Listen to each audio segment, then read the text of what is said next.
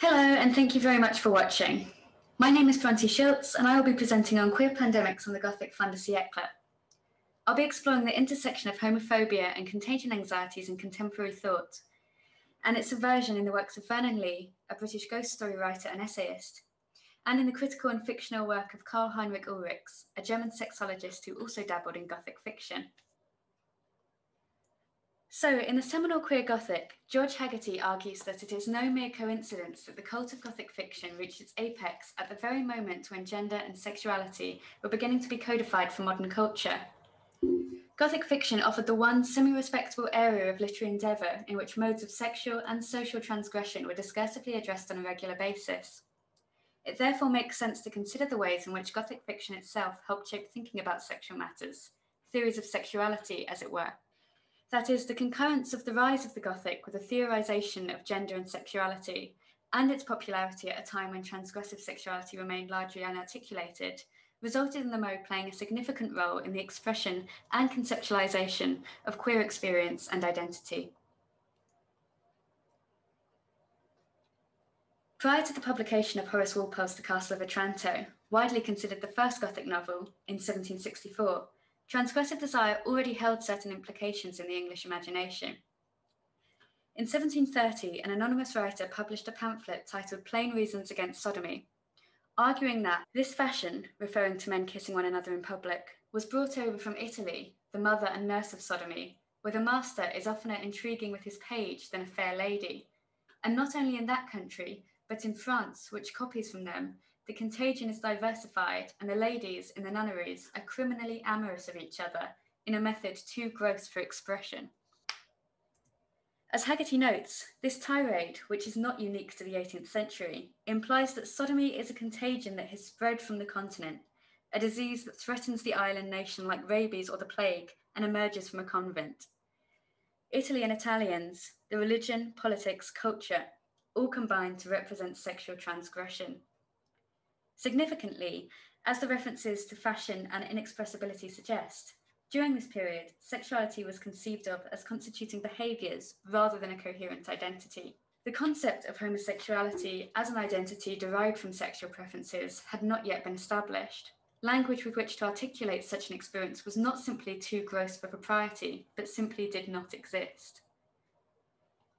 In the late 19th century, however, sexual identity began to be theorised with the rise of sexology, which applied contemporary scientific methods to the study of sex, gender, and sexuality. Between 1864 and 1879, Karl Heinrich Ulrichs published a series of 12 volumes collectively titled Researches on the Riddle of Love Between Men, in which he defined male same-sex desire as a congenital development, producing a feminine soul confined by a masculine body, leading to his definition of such individuals as belonging to a third sex. Ulrich's theories laid the groundwork for subsequent theorizations that persist to this day.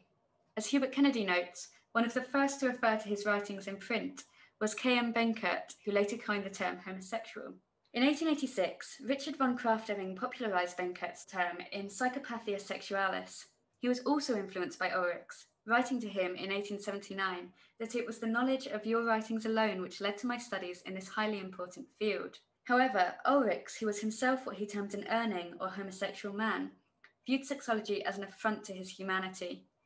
He complains that his scientific opponents are mostly doctors of the insane. They have observed Urnings in lunatic asylums. They have apparently never seen healthy Urnings.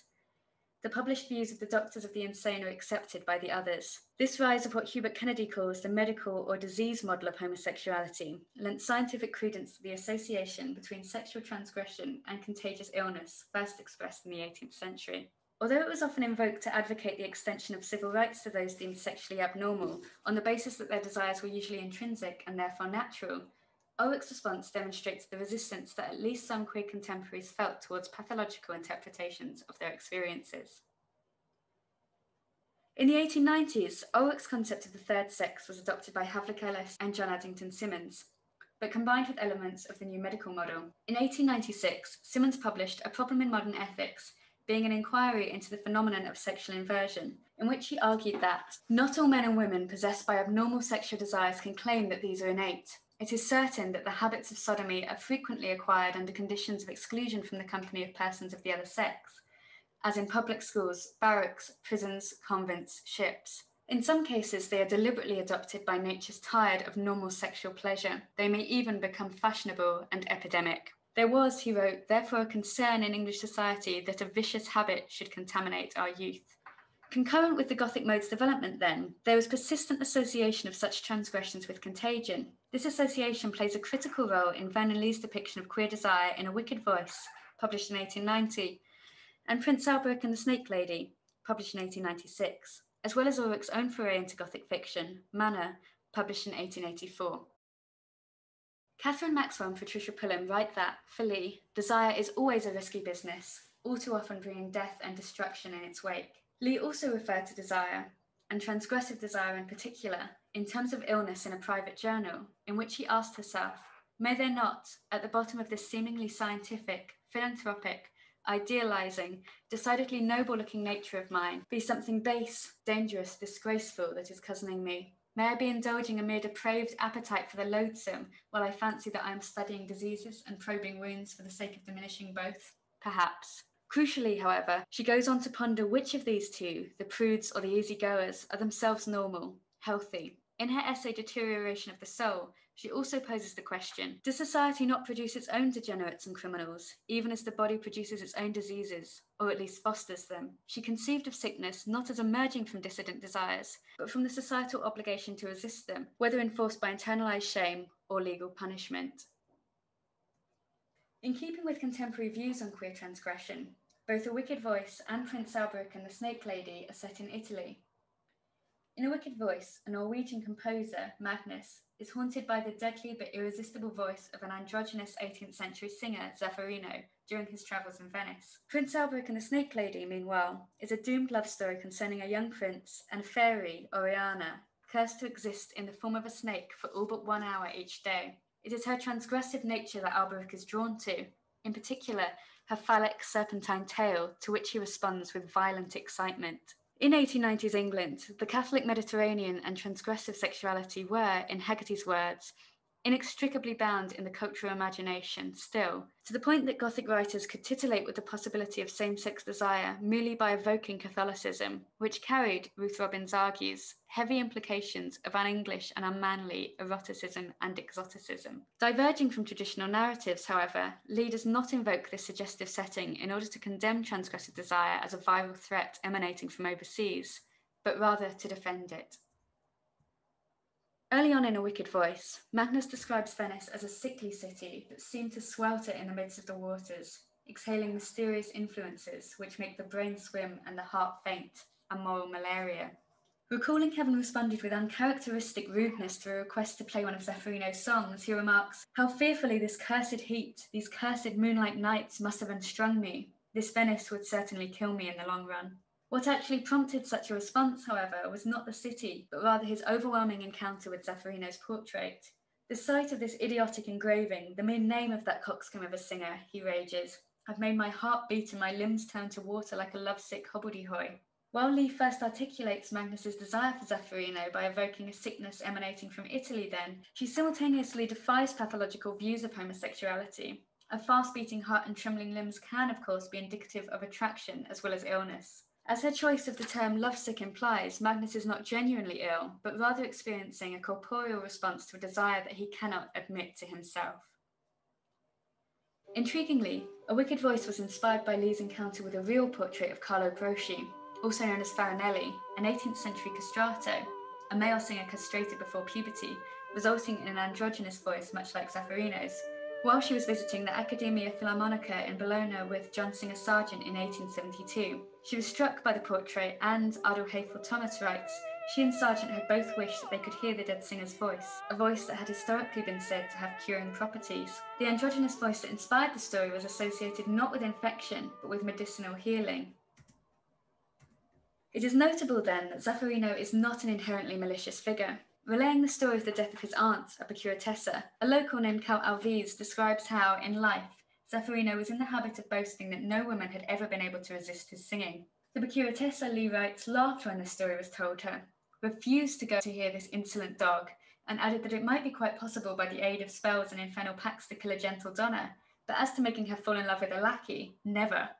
It is not the threat of death that the procuratessa disbelieves, but the threat of desire. Drawn to her assistance, Zaffarino, who piqued himself upon always getting the better of anyone who was wanting in deference to his voice, visits the procuratessa, and, as had been forewarned, at the third air she gave a dreadful cry and fell into the convulsions of death. Significantly, though, exposure to Zaffarino's charms is not intrinsically fatal. The Count states that he could kill his victims if he only felt inclined. It is not a foregone conclusion. The procuratessa died not because she desired Zaffarino, but because she was resistant to that desire, much like Magnus. Magnus despises singing, and this distaste is explicitly tied to the corporeal. He describes the voice as that instrument which was not invented by the human intellect, but begotten of the body, and which, instead of moving the soul, merely stirs up the dregs of our nature. Yet when he awakes after seeming to witness the procuratessa's death in his dreams, he sets out on a gondola, feeling that he was going to meet his inspiration, and he awaited its coming as a lover awaits his beloved. As he soon realizes, however, it was not that theme for which he was waiting and watching with bated breath, but the sound of Zaffarino's voice. He comes to desire contact with Zaffarino, and in attempting to suppress this desire, he almost comes to meet the same fate as the procuratessa. He is sickened neither by Venice nor by his yearnings, but by his fervent, destructive denial of those feelings, a fact that he eventually partially acknowledges. He realizes that Mistra, where he later travels to attempt to recover his health, was the site of the procuratessa's encounter with Zaffarino, with an odd impression of naturalness, but when he initially fails in his search for Zaffarino's voice, remarks that the silence made him feel sick.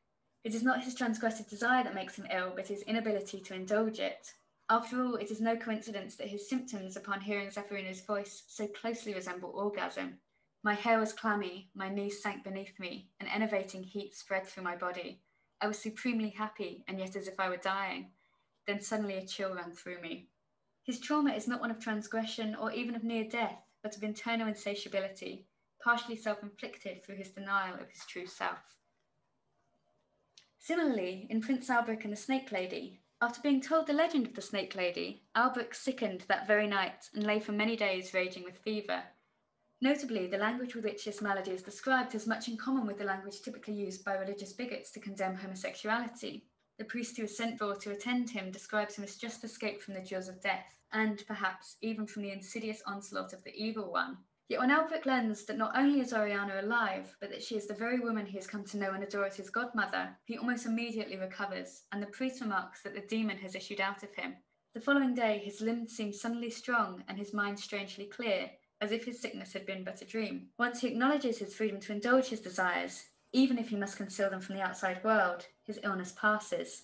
It is also notable that Albrecht first encounters Oriana's image in a tapestry of old and Gothic taste in his childhood bedroom. As in the 20th century, Lee became a prominent member of the aesthetic movement through her work on the psychology of empathy in art criticism.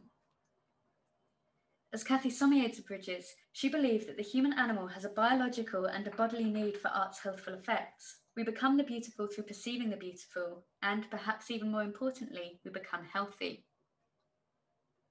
The genesis of this theory is suggested in Albrecht's response to his grandfather's removal of the tapestry. He refused to touch his food for 3 days and began to pine away. Later, it is Oriana's brutal death at the behest of Albrecht's grandfather, who is enraged that he refuses to enter into a traditional marriage, securing a dowry that will facilitate the completion of a personal vanity project that seals Albrecht's own fate. Traumatized by her murder, he dies shortly thereafter, reportedly insane, though, Lee notes, those who approached him maintained that he had been in perfect possession of his faculties, and that if he refused all nourishment, it was from set purpose. In direct defiance of homophobic contagion anxieties, Albrecht's union with the Gothic transgressive Snake Lady is not detrimental to his health, but rather essential to it. The fatal impact of Oriana's death on Albrecht also recalls the ending of Ulrich's Manor. Manor is also geographically distanced from Ulrich's place of birth and residence, set in the Faroe Islands, located equidistantly from Scotland, Iceland and Norway. During a storm, a sailor, Manor, from the island Wago, rescues the teenage Har, a resident of a neighbouring island, Stromo, after he is thrown from a capsized boat. The boys quickly form a romantic attachment, but are separated shortly afterwards when Manor joins a 2-month whaling voyage that, on its return to Wago, is driven onto the reefs of Stromo and sinks, after which Manor's lifeless body is washed ashore. He is buried that day, but the following night he appears at Har's window, and thereafter visits nightly. During these visits, he and Har commence a sexual relationship, and Har is simultaneously struck with illness. Har's mother consults a wise woman who reveals Manor's vampiric nature. Learning this, Ha's fellow islanders, afraid and believing that Manner's sexualized sucking of Ha's blood is the cause of his illness, impale him in his grave. Yet, as Paulina Palmer notes, this punitive act, rather than serving to release Ha from Manner's erotic spell, results, on the contrary, in keeping with the emphasis that Ulrichs places on the unhappy effects of sexual repression in his death.